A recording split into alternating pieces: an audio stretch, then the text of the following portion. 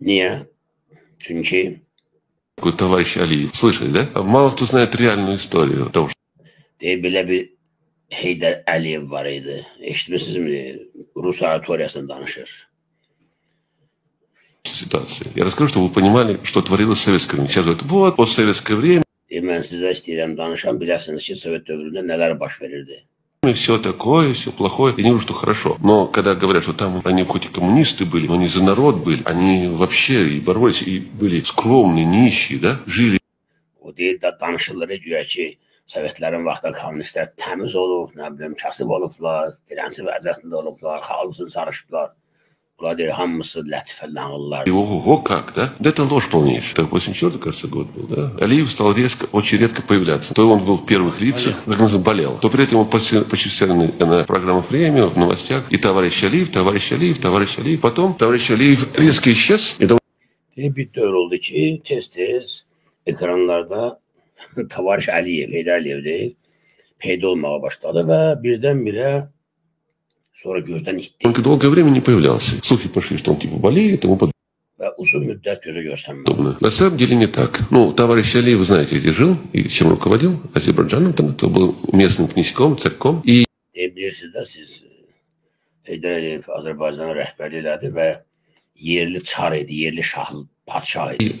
В чем он прокололся? Ему принадлежал ювелирный завод, который размещался в Баку.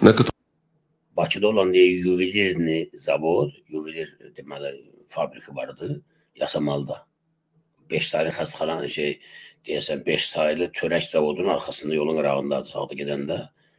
20 yanvara gedəndə o Yasamal icra hakimiyyətinə qalxan yol var, park. Solda park var, sağ tərəfdə. O döngədə o svetoforda var, zavod var idi. Yuvelir zavod deyildilər. Bərbəzək, qızıl əlvan, metallar zavodu.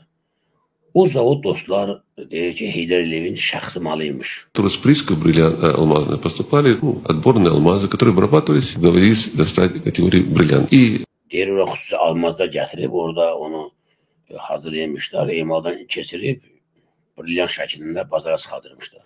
Мелкие такие бриллианты реализовывались в Советском Союзе, через фиктивные накладные завозились в ювелирный магазин по стране и продавались там. Естественно, шли на счета этого завода, который принадлежал Deyir, orada brilyantları hazırlaydılar, bütün ölkəsədə yayıb satırdılar. Лично господину, товарищу, извините, Алиеву. Вот. Прокол случайно прошел, потому что накладные были сделаны на... Yazıca gəlirdi, Əliyev deyir, mənim bir kostyumum var, bir dənə kasıbam yoxdur. Yazıca Naxçıvanda olanda cəmaatlara salırdı. Görün, 5 kub dollar tutublar orada. 5 kub evində, təc evində. Eləmə belə böyümüyor. Dədəsindən görüb də, oğurluğu, haram yemə dədəsindən görüb. Все бумаги были идеальные. Только один проверяющий, который ничего не знал, имел очень хорошую память. Уже все, накладные, все было идеально. То есть никаких фальшивок не было. Но он не мог вспомнить такого номера завода ювелирного в Баку. Нет такого реестра. Bir gün də yoxlama gəlir. Bütün qaymələri, sənədləri araşdırırlar. Bu müfəttiş belə baxır sənədlərə, xatırlaya bilmir ki, SSR-də belə bir zavod var, qeydiyyatdan keçmiş. Ювелир завод. Belə bir zavod tanımır. Keçmir qeydiyyatdan, rəsmiyyətdən. Государственное предприятие, такого предприятия. Он начал копать, действительно нет. Он, значит, по инстанции, значит, по мелкой пошел. Естественно, уже стало известно не 10 людям, а гораздо больше. И когда оказалось, что действительно такого завода нет, а он есть. Başlaydı araşdırmağa. Araşdırır, gelin nəhayət o yerə çıxır ki, bəli, belə bir zavod faktik olaraq var, amma dövlətdə yoxdur. И продукции не один год выпускает, и поставляет, и так далее, то уже замять эту историю было сложно. Что? Deyir, artıq o faktin üstünü açır həmin müfəttiş. Aydın olur ki, belə bir zavod faktik olaraq var, amma qeydiyyatdan keçməydi. Uzun illərdir brilyant alveri ilə məşğuldurlar. Xaricdən almazı gətirirlər, burada hazırla satırlar, milyardlar sağa sonra xərcləyirlər. Oğurluq eləyirlər və deyir, o dərəcədə bunu araşdırmışdı ki, artıq bunu gizlətmək bu faktı mümkün değildi. Господин Алиев сделал. Директор вместе с семьей, бухгалтер, еще несколько лиц, которые были в курсе происходящего. Ну, видно, поехали отдыхать куда-то. И до сих пор отдыхают. Нужно... Siz dostlar, deyir, bunu görüb Heydər Əliyev neynədi?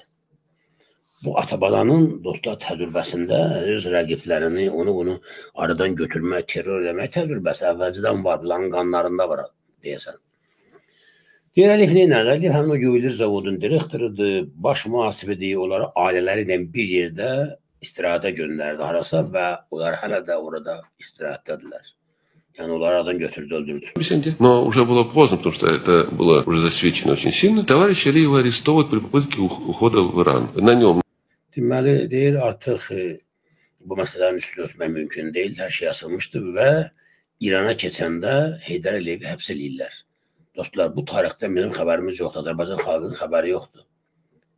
Əslində baxsaz, bugün İlham Əliyevin Putinin çaldığı hər musiqiyə dingildəməsinin səbəbi bu məlumatlardır.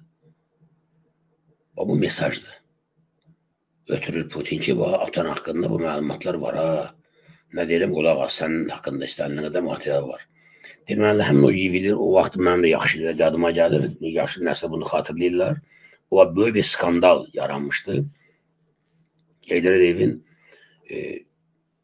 doğrudan da işdən çıxarılma və həbs təhlükəsi var idi. İrana keçəndə onu həbs edirlər və görün o xilas olması nə edir? Находят дипломат, забитый бриллиантами таких масштабов, плюс və tuturlar əlində bir diplomat, iri brilyantlar. Костюм надет был тоже ушитый крупным бриллиантом и так далее. Və əlində kostyumun içində də ayrı brilyantları tikib orada gizlin keçirmək У istəyir. него дома нашли 5 кубометров денег. Evində isə Heydər Əliyevin 5 kub metr dollar tapırlar o vaxt. Baxın, bir deməli diplomat kostyumun içi dolu, brilyant, xaricə keçirmək istəyir. Gəlirlər, saxlayırlar, evdə də axtarış aparırlar. İlham Əliyevin yaşadığı həmin o uşaq vaxtı evdə 5 kub metr. Rəqamla demirəm, kub metr dollar.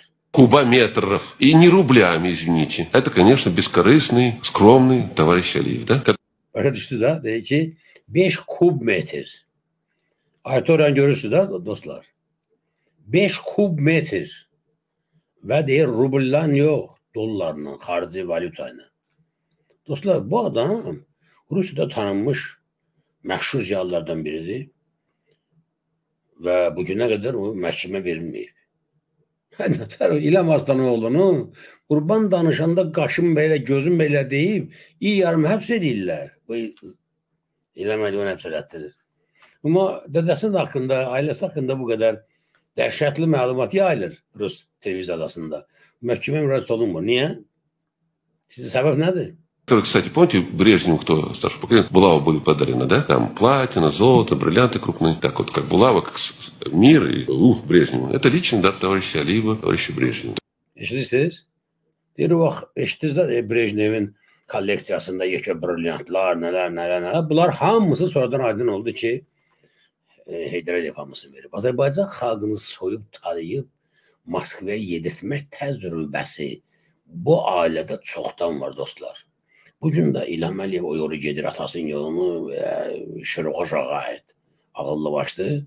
Soyur, talayır, sənin mənim balamın boğazını kəsir, tökür almışsın Putinin boğazına. Помните, в свое время был такой товарищ Алиев? Слышали, да? Мало кто знает реальную историю того, что булава, как мир и Брежневу. Это личный дар товарища Алиева, товарища Брежнева. Eşitdiniz dostlar.